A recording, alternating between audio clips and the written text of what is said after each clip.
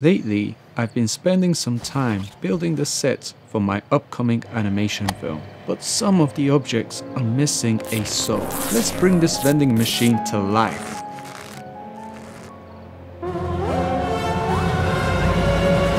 It's alive!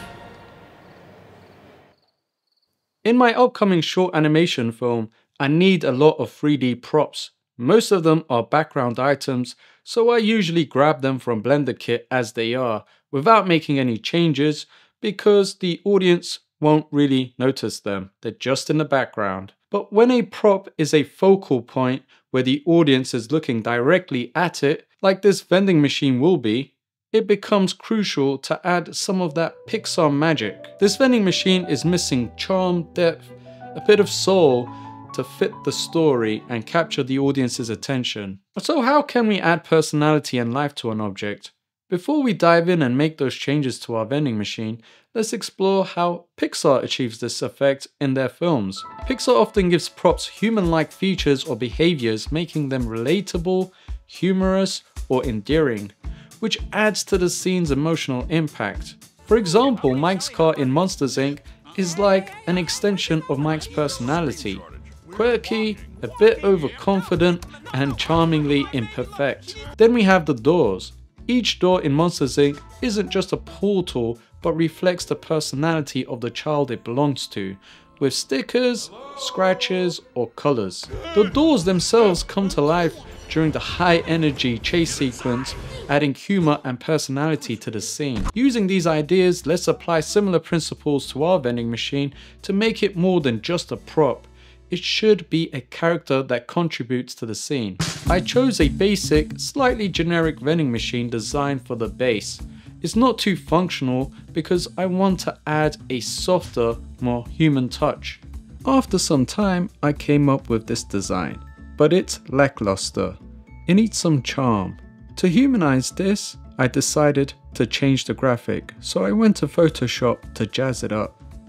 I chose the name Pop Crush, a name that feels whimsical, but I thought the red didn't really suit this name, so I changed it to pink. To add character, I gave it a feminine energy to fit the story. It will make sense when the film is released, but this machine is meant to lure an injured boy out of bed with a tempting, forbidden drink. Then adding human-like features, I gave it eyes, using elements that could resemble them and emphasize the mouth through the dispenser area. Now onto the tricky part, the animation. I'm undecided if I want the vending machine to have overly human-like movements, or should it stay more realistic with subtle character traits. To cover both options, I followed polyfjord's tutorial to create a driver that lets me move the machine playfully if I go the cartoonish route. But I also added a bone system for a more realistic vibration effect, so later I can decide which approach best fits the scene, and I will have the option. You can download this model for free if you want through the link below. If you want to donate some money, which I'll use to fund my film, that would be much appreciated. Thanks.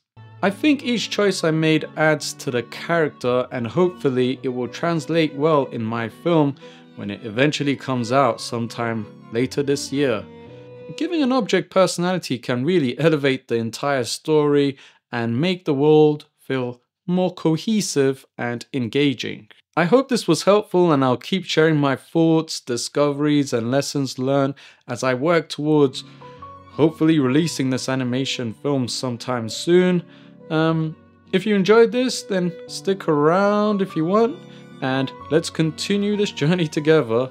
Yeah, thanks for watching. Peace.